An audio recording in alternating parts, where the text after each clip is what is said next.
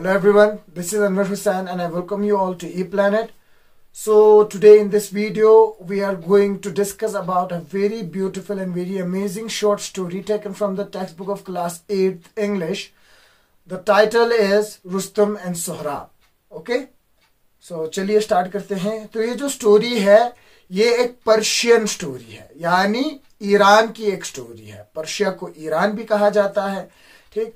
और number second, ये story एक ट्रेजेडी है। अब इंग्लिश में ट्रेजेडी उन स्टोरीज को कहेंगे जिनकी एंडिंग क्या हो, एक उदास सिचुएशन पे हो, ठीक। तो उन स्टोरीज को हम क्या कहते हैं, ट्रेजेडी कहते हैं। ओके, तो चलिए स्टार्ट करते हैं। तो इसमें हम आपकी रीडिंग भी करेंगे, साथ ही साथ आपको मतलब भी समझाते चले जाएंगे।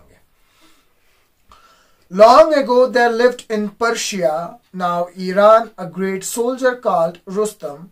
He was so brave and fearless, and he had so often saved his country from being invasion that he was called the Shield of Persia. The enemies who tried to invade the country fled in fear when they heard his war cry, Rustum. तो बहुत time पहले की बात है, Persia में, जिसे आज हम ईरान के नाम से जानते हैं, एक बहुत ही बहादुर सिपाही रहता था जिसका नाम क्या था, रुस्तम। तो रुस्तम बहुत ही बहादुर था और वो किसी से भी नहीं डरता था, और उसने अपने कंट्री को यानी ईरान को बहुत सारे दुश्मनों के हमलों से बचाया था, और इसीलिए उसे शील्ड ऑफ पर्शिया भी कहा जाता था। यानी शील्ड मतलब ढाल, कोई एक ऐसी चीज जो हमले को रोकती है। यानी अगर आपने देखा होगा कि कुछ पुराने जमाने के जो सिपाही होते हैं वो एक हाथ में तलवार और दूसरे हाथ में एक थाली जैसी एक बड़ी सी चीज लेकर जाते थे, और अगर दुश्मन उन पे हमला करता था तो वो अपने उस ढाल की मदद से दुश्मन के हमले को रोकते थे। उसी ढाल की तरह किसने, रुस्तम ने भी पर्शिया को बहुत सारे हमलों से बचाया था, इसीलिए उसको शील्ड ऑफ पर्शिया कहा गया, यानी ईरान की ढाल भी कहा गया उसे, ठीक। और कोई भी दुश्मन जो ईरान पे हमला करना चाहता था, जो भी ईरान पे हमला करना चाहता था, वो रुस्तम की वॉर क्राई मतलब एक ललकार, जब जंग में ललकार दी जाती है, उस ललकार को सुनकर बिल्कुल डर के मारे भाग जाता था, ठीक। Persia is safe as long as Rustum leads our soldier, said Kaikoos, the king of Persia. No enemy dare threaten us. If any does, he shall suffer a crushing defeat. तो जो पर्शिया का राजा था काइकूस, वो ये कहता था कि जब तक हमारे फौजों की सिपह सालारी कौन कर रहा है, रुस्तम कर रहा है, तब तक पर्शिया को कोई भी नहीं हरा सकता। और अगर किसी भी दुश्मन ने पर्शिया की तरफ आंख उठाकर देखने की भी कोशिश की तो रुस्तम उसको बिल्कुल कुचल देगा, उसे हरा देगा, ठीक। Unless Rustum is killed, our armies can never hope to see victory, the enemies of Persia used to say. और जो पर्शिया के जो दुश्मन थे वो कहा करते थे कि जब तक रुस्तम जिंदा है तब तक हम कभी पर्शिया पे नहीं जीत सकते, ये कहते थे। Once in the course of his travels, Rustum met a Tatar princess called Tanimeh. They fell in love with each other and married. तो एक बार क्या हुआ कि रुस्तम कहीं सफर पे जा रहा था, और उस सफर के बीच में उसे एक टाटार नाम की किंगडम की प्रिंसेस, राजकुमारी मिली, और उन दोनों को एक दूसरे से प्यार हो गया और उन दोनों ने क्या कर लिया, शादी कर ली, ठीक। However, Rustum was not able to live with his wife for a long time. The king of Persia soon sent for him because he did not feel safe unless Rustum was in his kingdom to protect and defend it. So Rustum had to go away from his wife, who was then in the family way. It was with great sorrow that he parted from her, because it might be many years before he saw her again. At the parting, he gave her a precious stone and said, "When you become a mother, tie this stone on the child's arm and keep our marriage a secret." अब क्या हुआ कि रुस्तम अपनी बीवी के साथ ज्यादा time नहीं बिता पाया। क्यों? क्योंकि जो राजा था वो बहुत इनसिक्योर था, वो अपने आप को महफूज फील नहीं कर रहा था क्योंकि रुस्तम उसके पास नहीं था। और उसने क्या किया, अपने सिपाहियों को भेजा रुस्तम को लाने के लिए। तो रुस्तम अपनी बीवी के साथ था, लेकिन रुस्तम अपनी बीवी को छोड़कर भी नहीं आना चाहता था। क्यों? क्योंकि एक तो उसकी बीवी पेट से थी, यानी उसको बच्चा होने वाला था, ठीक। और नंबर दूसरा कि अगर रुस्तम अपनी बीवी से दूर चला जाता तो बहुत सालों के बाद ही अपनी बीवी से दोबारा मिल पाता, लेकिन मजबूर था, उसे जाना पड़ा तो वो चला गया। लेकिन जाते जाते उसने अपनी बीवी को एक बहुत ही कीमती पत्थर दिया, प्रेशियस स्टोन, कीमती पत्थर दिया, और कहा कि जब बच्चा पैदा हो तो उसके हाथ पे ये बांध देना, और हम दोनों की जो शादी है उसके बारे में किसी को भी मत बताना, उसे हमेशा एक सीक्रेट रखना।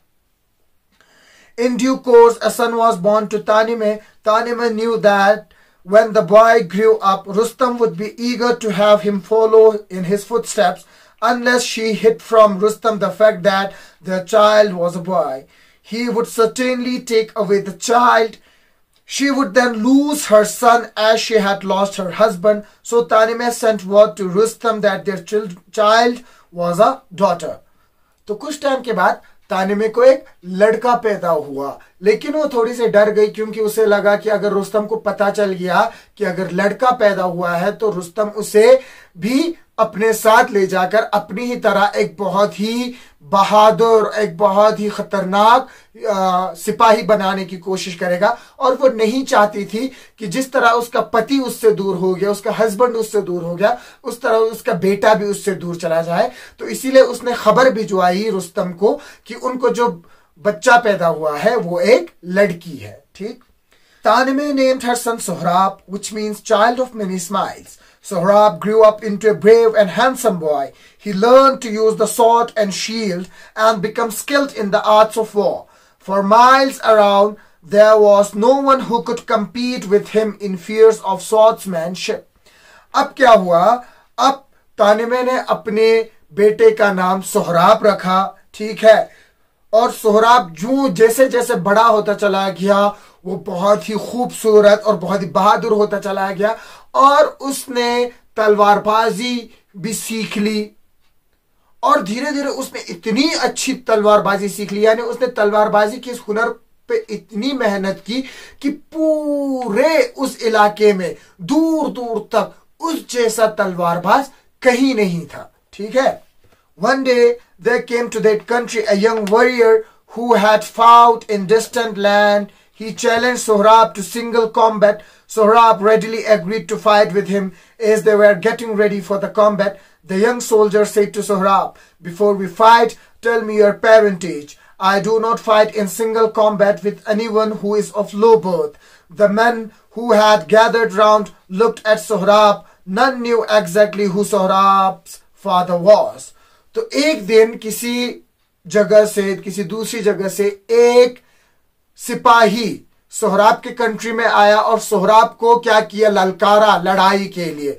सोहराब भी बिना डरे, सोहराब ने भी हाँ कर दी। लेकिन लड़ने से पहले उस आदमी ने, उस सिपाही ने सोहराब से पूछा कि पहले ये लड़ाई शुरू होने से पहले मुझे तुम ये बताओ कि तुम किसके बेटे हो।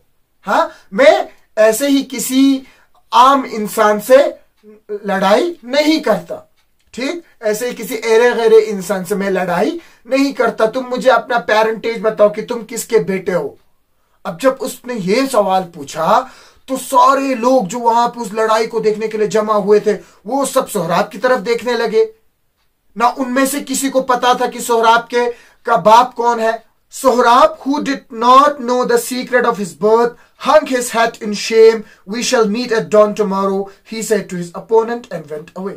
सोहराब जो खुद अपने बाप का नाम नहीं जानता था, उसे ये तक नहीं पता था कि उसका बाप कौन है, वो थोड़ा सा शर्मा गया और उसका सर झुक गया शर्म के मारे, और उसने अपने उस चैलेंजर को क्या किया, कहा कि हम कल सुबह इसी जगह मिलेंगे, ठीक है, अभी मैं चलता हूं। तो सोहराब उसी टाइम चला गया। He hurried home straight away and said to his mother, "Mother, you have hidden from me the name of my father all these years. Unless you tell me at once who my father is, you will see me dead." Then he told his mother what the young soldier had said. I have had reasons to hide the name of your father from you, my son, but I will tell you his name now. Said Tanimeh, you are the son of the great Rustum, the shield of Persia. तो सोहराब ये कहते कहते जल्दी जल्दी अपने घर चला गया और अपनी माँ के पास गया और माँ से कहने लगा कि माँ, आपने मुझे आज तक अपने वालिद का नाम नहीं बताया, मुझे ये नहीं बताया कि मेरे वालिद कौन है। आप अभी मुझे वो बता दें, वरना आप मुझे मरा हुआ देखेंगी। तो सोहराब ने इसके साथ साथ वो सारी बातें भी बताई जो उस सिपाही ने सोहराब से पूछी थी। ठीक, तो तानिमेह ने सोहराब से कहा कि बेटा देखो, मेरी खुद की कुछ मजबूरियां थी जिनकी वजह से मैंने तुम्हें अपने वालिद का नाम नहीं बताया, वालिद के बारे में नहीं बताया, लेकिन आज मैं तुम्हें अपने वालिद के बारे में बताऊंगी। तुम्हारे वालिद रुस्तम है, हाँ वही रुस्तम जिसे पर्शिया का ढाल कहा जाता है, जिसे शील्ड ऑफ पर्शिया कहा जाता है। ठीक, When Sohrab heard these words, his heart was filled with pride. Rustum, I am the son of Rustum. Oh, why did you hide this from me all these years? Let me now go and announce my father's name and fight my challenger.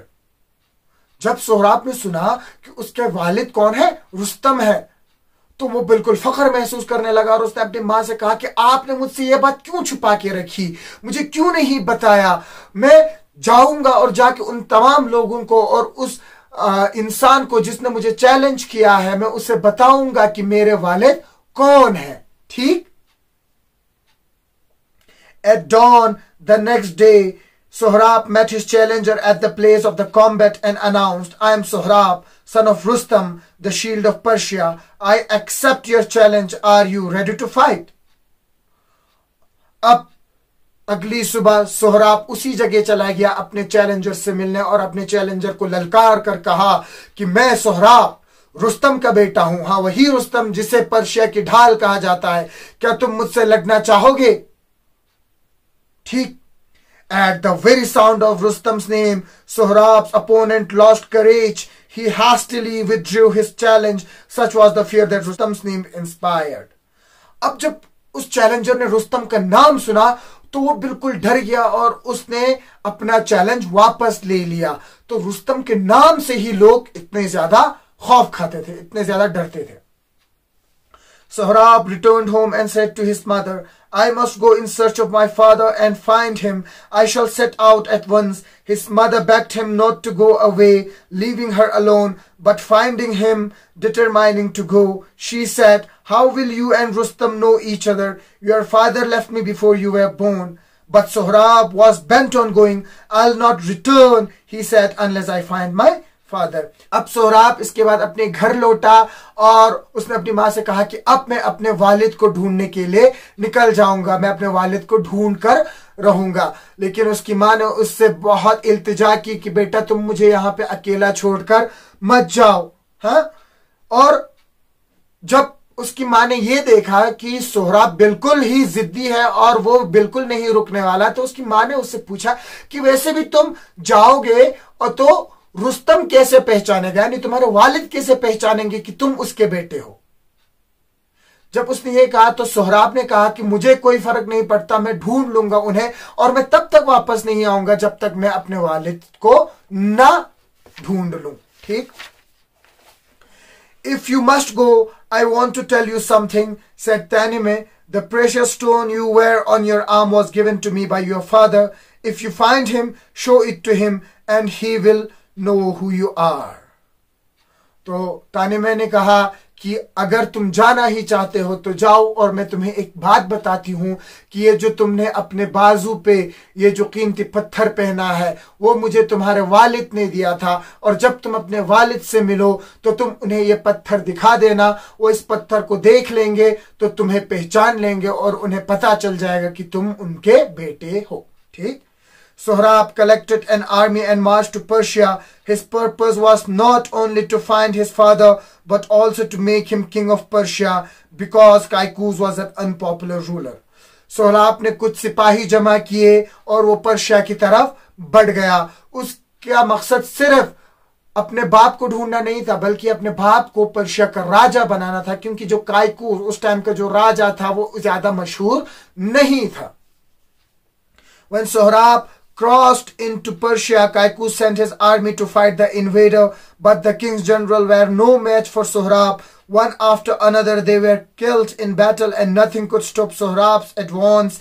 The man that escaped went to the king and said, "Great danger threatens our country. Our generals have been killed by the young soldier who leads the enemy." Sohrab अब Persia पहुंच गया, और वो जब Persia के अंदर घुस गया, उसके बॉर्डर क्रॉस करके जब उसके अंदर घुस गया, तो काइकूस ने बहुत सारे सिपाही भेजे उसको रोकने के लिए, लेकिन कोई भी उसके आगे टिक नहीं पाया। सबको मारते चला गया सोहराब और आगे बढ़ते चला गया। और जो कुछ सिपाही बचे थे वो लोग राजा के पास पहुंचे और राजा को बोलने लगे कि हमारे मुल्क पे बहुत बड़ा खतरा आ गया है, हमारे जनरल्स जो हैं, हमारे जो सिपह सालार जो हैं वो मर रहे हैं, ठीक है, और हमारा जो दुश्मन है वो उनको मारते हुए आगे बढ़ रहा है। Who is this? What is his name? asked the king. They call him Sohrab. The men said, he fights like a lion. Our only hope now is Rustum. तो राजा पूछता है कि कौन है ये आदमी, क्या है इसका नाम? तो सिपाही बोलते हैं कि हाँ, ये एक जवान लड़का है, अपने आप को सोहराब बुलाता है, ये एक शेर की तरह लड़ता है, और अब अगर हमें अपने मुल्क को बचाना है तो हमारी एक उम्मीद है, वो कौन है? Rustam. Just then a Tartar soldier came with a message. It was from Sohrab. The message said, "I shall spare the Persian army if your champion will fight with me in a single combat." तभी तारतार का एक soldier आता है एक संदेशा लेकर, ठीक है। वो संदेशा सोहराब की तरफ से होता है और उसमें लिखा होता है कि सोहराब ये लिखता है कि मैं तुम्हारे पर्शिया के सारे सिपाहियों को बख्श दूंगा अगर तुम में से कोई एक लड़ाकू मुझसे अकेला लड़ने के लिए आ जाए। Send for Rustum at once, said the king when he heard the message. Rustum was at that time away in a far-off village staying with his father. When the king's message reached him, he took leave of his father and hurried to see the king. तो राजा ने जब ये संदेशा सुना, तो राजा ने कहा कि जाओ रुस्तम को बुला कर लेके आओ। और रुस्तम उस वक्त एक दूर दराज इलाके में अपने बाप के साथ जिंदगी गुजार रहा था। तो जब रुस्तम को ये खबर मिली कि राजा उसे बुला रहे हैं, तो वो अपने बाप से इजाजत लेकर वो राजा के पास आ गया, ठीक। The king said to him, "A great danger threatens our country. The Tatars have invaded this country. The enemy is inside our borders." तो राजा ने रुस्तम को कहा कि देखो रुस्तम, हमारा जो मुल्क है वो खतरे में है। ये जो टाटार्स के लोग हैं इन्होंने हमारे मुल्क पे हमला कर दिया है और हमारे मुल्क के अंदर घुस गए हैं। Who is so rash and thoughtless that he thinks he can attack Persia? asked Rustum. तो रुस्तम पूछता है कि कौन इतना बेवकूफ और कौन इतना जाहिल है जिसने पर्शिया पे हमला करने की जुर्रत की।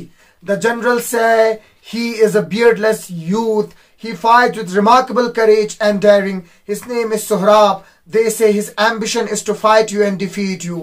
He has sent words asking us to choose a champion from among us to meet him in a single combat. You are our champion and savior. Will you go and fight him? तो राजा रुस्तम को कहता है कि मेरे generals ने मुझे बताया कि एक जवान लड़का है और ये बहुत बहादुरी और बहुत हिम्मत के साथ लड़ता है, ठीक, और इसका नाम क्या है? सोहराब है, और इसके आंखों में सिर्फ और सिर्फ तुम्हें हराने की चाहत दिखती है। तो राजा कहता है कि इसने हमें एक संदेशा भेजा है, उसमें संदेशा में यह कहा था कि हम अपने सिपाहियों में से एक लड़ाकू चुने जो उसके साथ अकेला लड़ने के लिए तैयार हो। तो हमारे लड़ाकू तो सिर्फ तुम हो, और तुम ही हमारी आखिरी उम्मीद हो जो हमें इस मुसीबत से बचा सकता है। क्या तुम हमारे लिए उससे लड़ोगे? सो आज इस वीडियो में हम इतने तक ही रखेंगे, तो कल हम दूसरी वीडियो में इससे आगे जो होगा वो पढ़ेंगे। Thank you so much.